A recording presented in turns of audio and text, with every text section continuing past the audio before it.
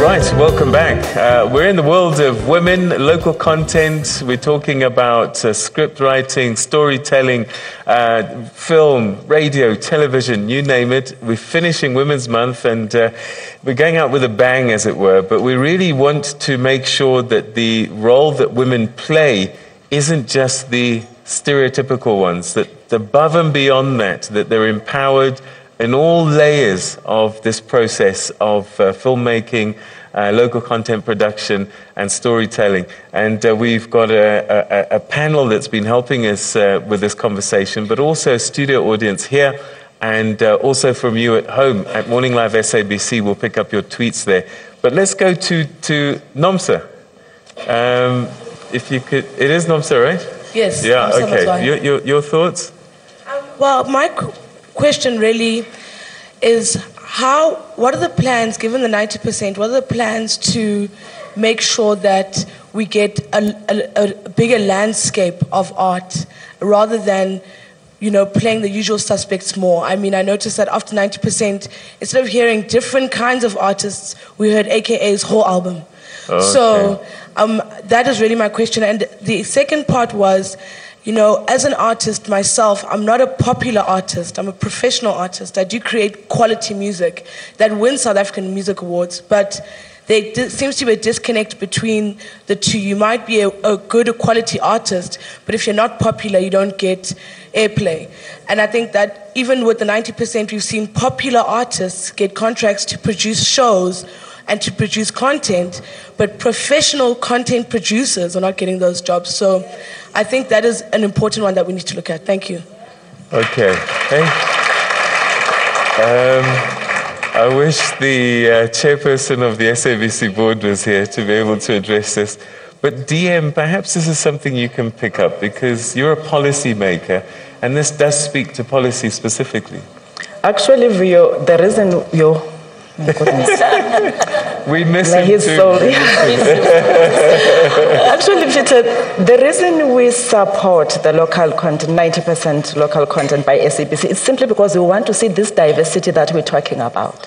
We want South Africans to be given an opportunity to showcase what they are good in. But remember earlier on I said, we have to tell our stories. Telling our stories talks to us marketing what we are doing. Because if what you are doing is only limited to, of course, you will have your particular audience, but then you've got to market yourself. As I said earlier, well, there's lots of funding that is needed for marketing also, but there are these obvious platforms.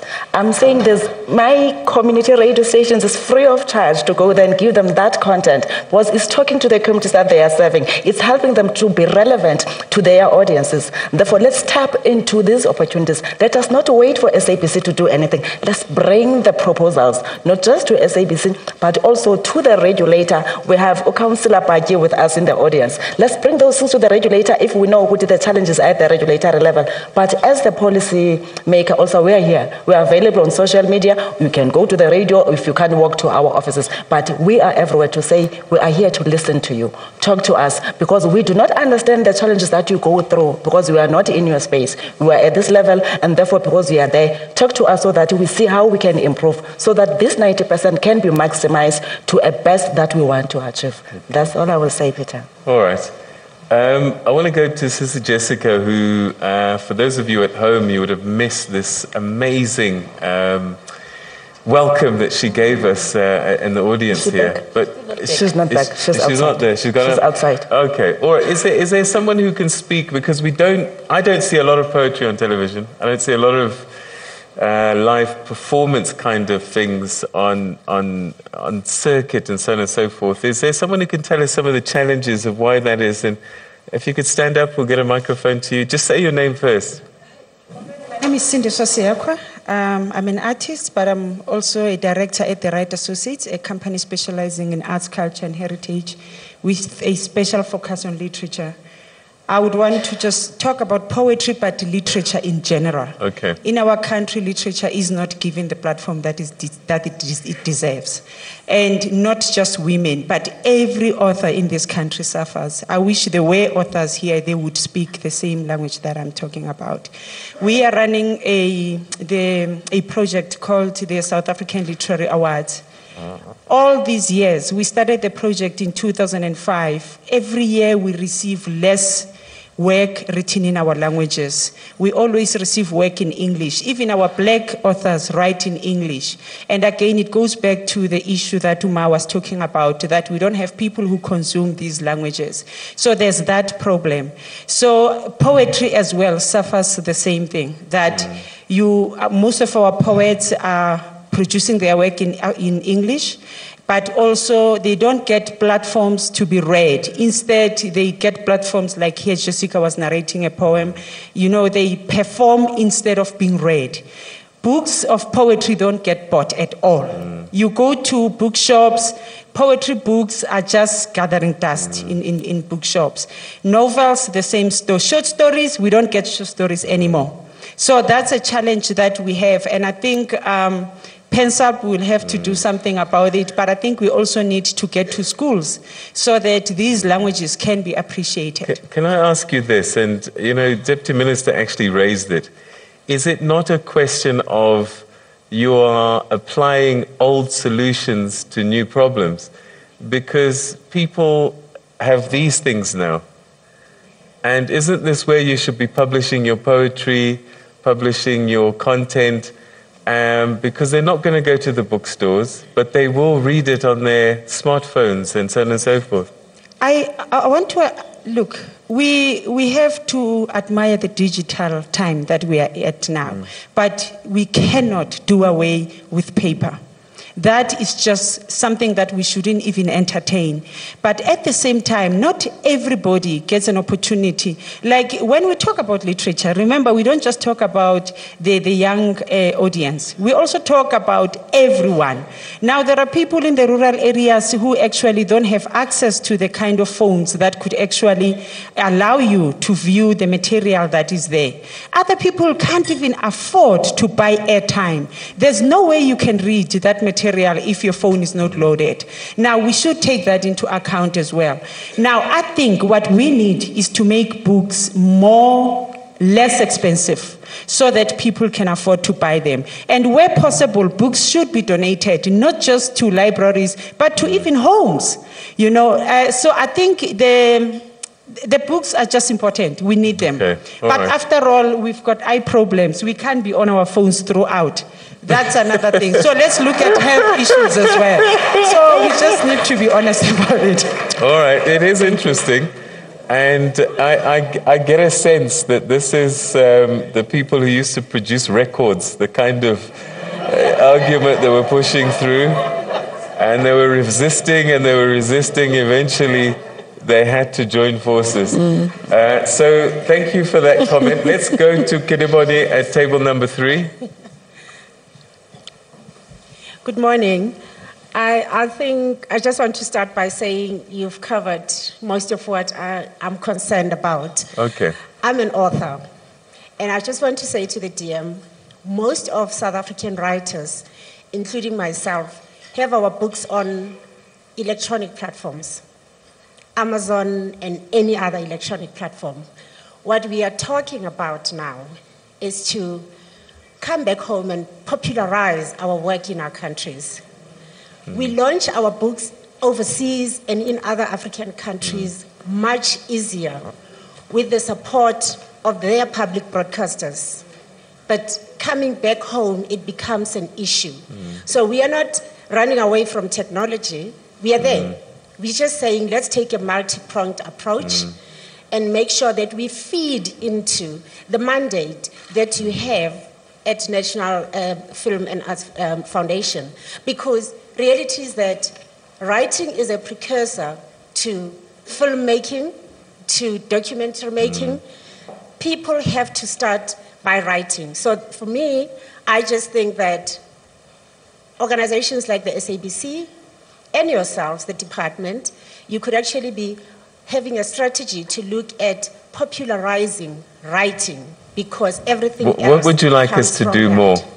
What would you like us to do more? Well, you know, it's been in Women's Month. I've personally participated in a whole host of community projects where we were teaching people and sensitizing people, young people, to writing. We get approached by young people who want to know how to write. Is there a program that is out there that can be accessible to people, for young people who want to start writing and joining us in this industry? Okay. And it's the same for all art, I suppose. All right. Thank you very much. I'm going to give you a chance to comment on what you're hearing. Let's go to Stella Sabati, table number 5.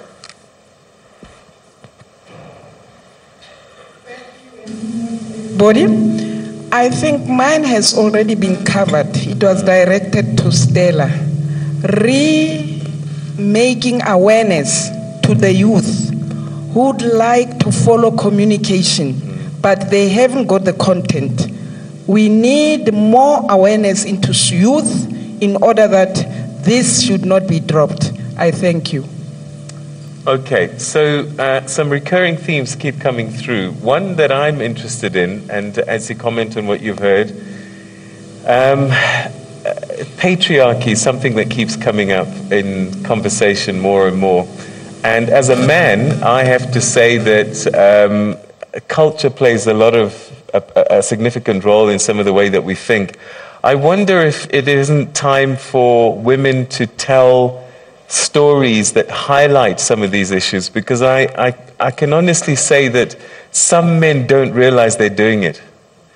And I think perhaps the stories need to highlight these issues to show men in the mirror, listen, what you're doing is this and it's not okay. Even if your father taught you that it was fine, even if your mother taught you that it was fine, actually is not okay. Is it maybe something that we can look to women to tell those stories more, to change society and attitudes?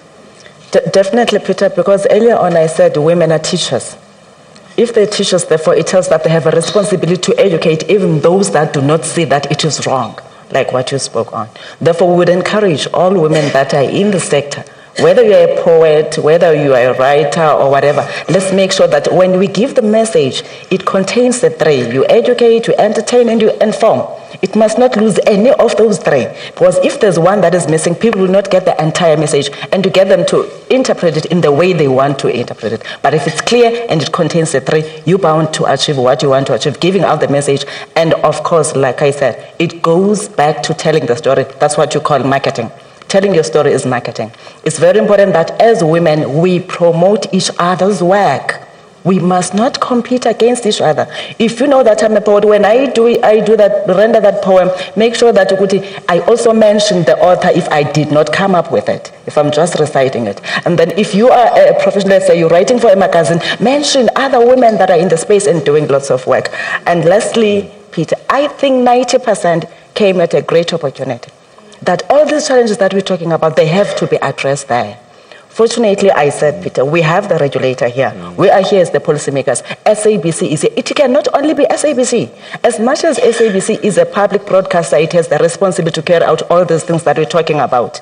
We've got to also reach out to the commercial broadcasters. They've got to understand that they have a responsibility towards educating and building a social cohesion in this country. And therefore, all role players have to come together. But most importantly, there was another idea that we were venturing into, like we're going to approach our stakeholders and everybody else.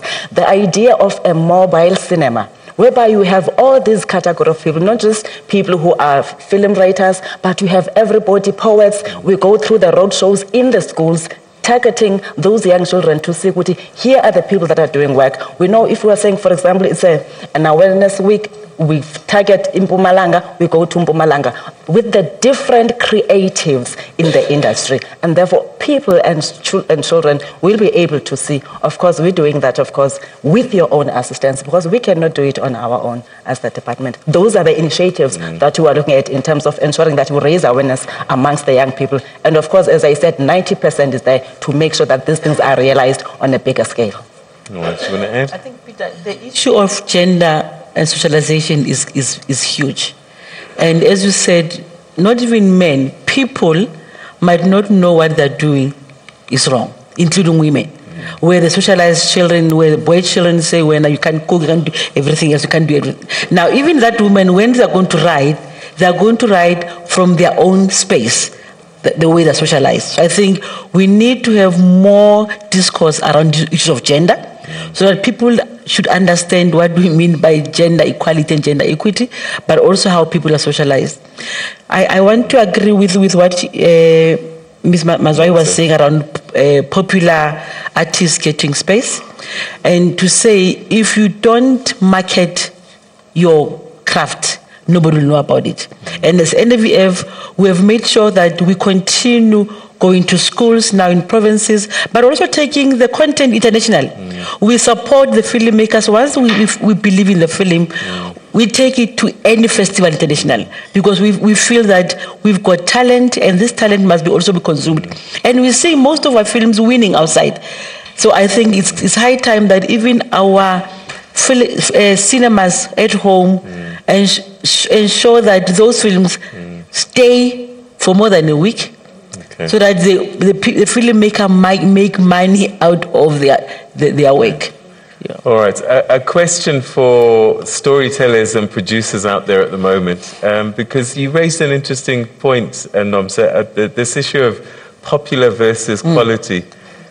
Sunday night, I'm scared to read Black Twitter because of some of the programs that are on and what they're about and what they're saying. And I just want to get some comments from the floor about the quality of stuff that we're producing and the content, and what is it saying about us as storytellers and maybe our consumers. Do we need to change them, or do we just keep on writing for what they want to see? Because I actually have to switch my phone off on Sundays because I can't, and that's me. But perhaps I'm an old person, I don't know. You were nodding at the front here. I'm going to get a microphone to you. Can we bring a microphone to the front here? I'm going to come to you, Sis Nomsa. I just want to start with this lady here. I know that you weren't prepared to, but this is, if we can get the microphone to you. Just your thoughts. Yeah, thanks. If you could just stand up, say your name. Morning, panelists and Mr. Peter. My name is Stefina. I was prepared. I even sent a question. Brilliant. But just to answer your question, I'm very much like you. On Sundays, I also switch off. I don't go to my phone because some of the stuff that is on our televisions on Sundays does not portray black people in a good light. And we end up being black people, making fun of other black people, which is not something that we should be subscribing to. We should be a people that is focused on lifting each other up. So for that, I really cannot watch Sunday TV. On another note, the question that I did forward to you, I'll be like Nontla there and just, seize the opportunity. So I'm a filmmaker. Mrs. Abrahams has been talking about the digital era. My business partner and I, Salamina, we own a company called Sorrel Media, and last year we launched an online TV station called Aza TV with different channels there. And we want to know what kind of support can we receive from the department to make sure that we continue and we grow as a company, and that the platform also grows. Because whatever money we may have, or we did have, can only take us to a certain level. Then we need help from the powers that be. And to Mrs. Chairperson from the NWF, who are doing great work in supporting us as filmmakers. They've recently just funded us into taking one of the films that we shot ourselves called Love and Kwaito to TIFF next week to market it. But my problem as a filmmaker and as a South African filmmaker is, when are we implementing the 90-10 policy in our cinemas? Because our cinemas, the distribution chain messes us up as filmmakers. When is that going to change to also accommodate South African filmmakers? Okay, so 90% local content needs to go to the movie houses as well. Yes. Okay, all right, so here's what we're going to do. Unfortunately, we've run out of time, so I'm going to start with you, Dr. Monareng. As you conclude, perhaps you can reflect on some of the questions and the issues that have been raised. So you've literally got 30 seconds each just to kind of point to it. But just after, I'm sure that Deputy Minister and Mayor Ramagoshi will speak to you. But 30 seconds each. Let's start with you, Dr. Monareng. Yeah, thank you very much. I think it is important that the 90%, 10% policy should be infused with the element of language itself, because it wouldn't make sense if the local production is not done in languages that are indigenous to South Africa. There's one script and one kind of film that is very important. Journalism is much about telling story. The biggest story that South Africa has been given is when the sister from the super province, Caster Semenya, won the award. She redefined the world. She redefined gender. She cut across that, and she indicated to us that women can particularly rewrite the story. When she was faced with all kind of hullabaloo throughout the world, she never fought recklessly. Okay, you've had your 30 seconds, but I think we get a sense of what you're saying. Thank you. Ramagoshi. I think for us as NAVF, including Department of Arts and Culture, we are now talking about having cinemas in townships and to ensure that we promote the films where people are, so that they don't use money and go to town and again pay for to go to the movies. We will look at the issue of 90%, but that is business. That is, I mean, you can't go to somebody's business and want to dictate. So I think the issue of the bioscopes all over the country will make them to now want to play, because when there is no audience to consume that, they'll then have to come down and listen. But we, as an NAVF, will continue supporting local film, especially women and youth, because that is our future. Fantastic. Okay. Thank you, Peter. Deputy Minister. Let me also add to what she has just spoken to, that the creative industry must know that as the Department of Communications, we are in full support of your efforts, and we appreciate the role that you're making in ensuring that we build social cohesion in our country.